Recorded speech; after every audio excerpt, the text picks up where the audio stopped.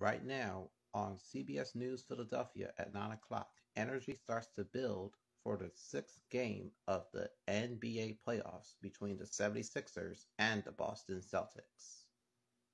Plus, the latest on the rest of the top stories.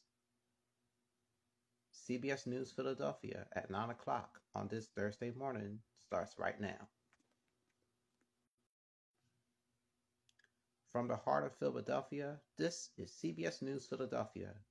It is May 11th, 2023. Thank you so much for joining me. Let's begin this 9 o'clock show with the Philadelphia 76ers. They're just one game away from advancing to the next round of the NBA playoffs. CBS News Philadelphia was there at the Wells Fargo Center earlier this morning.